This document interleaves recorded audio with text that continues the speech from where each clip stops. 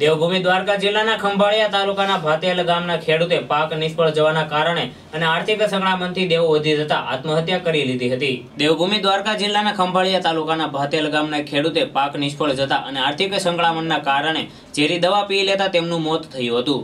આ વર્ષે વરસાદ ઓછો થયેલ હોય ભાતેલ ગામના હનુભા જાડેજા નામના 49 વર્ષના ખેડૂતે ઝેરી દવા પી આપઘાત કરી લીધો હતો। બેંકના 1.83 લાખના કર્જ હેઠળ હતા અને અન્ય જગ્યાએ પછી ઉછીના અંદાજિત 3 લાખ રૂપિયા મળી કુલ 4.83 લાખ રૂપિયા જેટલો કર્જ થઈ જવાથી માનસિક રીતે વિચારોમાં જ છેલ્લા 2 માસથી રહેતા હતા અને બાદમાં બીજો કોઈ માર્ગ ન દેખાતા છેલ્લે તેઓએ આત્મહત્યા કરી હતી। પહેલા મગફળીનું વાવેતર કર્યું હતું અને તે નિષ્ફળ જતા તેમને કપાસનું વાવેતર કર્યું, પરંતુ વરસાદ ખેંચ્યો અને બાદમાં નહિવત પ્રમાણમાં જ વરસાદ પડ્યો જેથી પાક નિષ્ફળ ગયો હતો અને દેવું વધી જતા પરિવારના ગુજરાનની જવાબદારી અને દેવું દિવસે ને દિવસે વધતું જતું હતું। તેથી ઝેરી દવા પી આત્મહત્યા કરી હોવાનું પરિવારે જણાવ્યું હતું।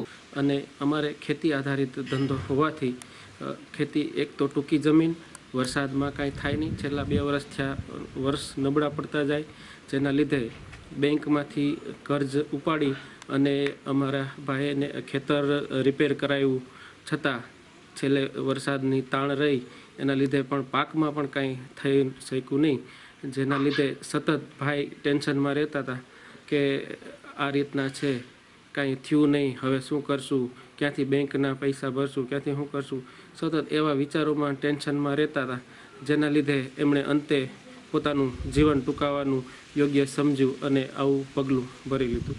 જો અમારે પરિવારમાં 3 સભ્યો છે, હું, મારો નાનો ભાઈ, મમ્મી અને પપ્પા, 4 સભ્યો। અમારે 10 વીઘા જમીન છે, પણ આ વખતે કપાસનું વાવેતર કરેલું પણ સતત કપાસનો પાક નિષ્ફળ જતા પપ્પા માનસિક રીતે ટેન્શનમાં રહેતા હતા, ફરતા હતા 1.5-2 મહિનાથી અને કહેતા રહેતા હતા કે આ બેંકની નાણાં કેવી રીતે ચૂકવશું આપણે, એ રીતનો સતત વિચાર કર્યા રાખતા હતા। મુકેશ મોકરિયા, આઝાદ ન્યૂઝ, દ્વારકા।